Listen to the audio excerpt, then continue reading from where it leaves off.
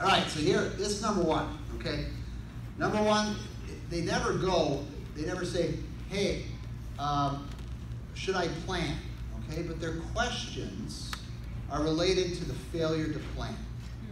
Does that make sense? They ask me all these questions, and really I have to ask them questions. Why?